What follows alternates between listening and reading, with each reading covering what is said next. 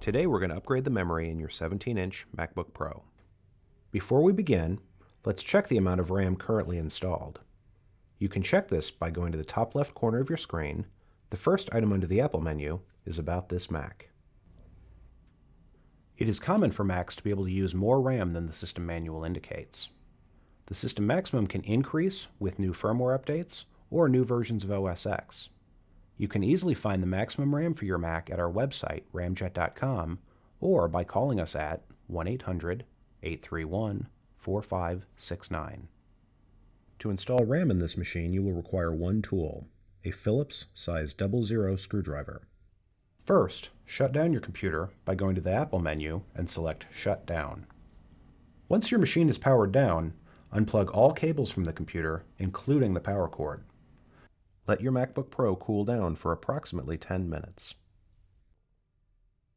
Once your computer is cool, remove the battery by gently pulling the two slide tabs towards you. After you remove the battery, touch the metal of the laptop. By doing this, you will discharge any static electricity in your body. Next, we will use the Phillips screwdriver to remove the 4 screws that secure the memory access panel.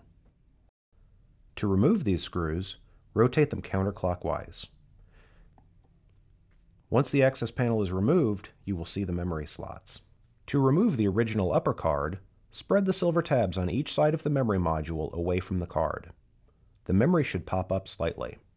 Lift the memory module up to a 25-degree angle and then gently slide the card out of the slot. To remove the bottom card, again spread the silver tabs on each side of the module. The memory module will again pop up slightly and gently slide it out of the memory slot. Line up the notch in the new memory module with the small tab in the memory slot. Insert the new memory at a 25-degree angle and then push the card down into the slot until the gold edge is almost invisible. You should feel it seat down the additional millimeter or two. Then, rotate the memory module down until the two tabs on either side of the card lock into place. Repeat this process for the second module. After your memory is seated, replace the access panel, making sure that the door is lying flat before you screw it back into place. Rotate the 4 screws clockwise. Putting this panel back on ensures that no dust or debris will enter your computer. Then replace your battery by placing the bottom edge into the battery compartment as shown. Then gently press the top edge of the battery down until the battery latch locks into place. Once the panel and battery are in place, you can go ahead and reattach any cords. Finally, start your computer. If your RAM is not seated properly, the indicator light will flash like this at startup. If this is the case, please remove the RAM and reseat it.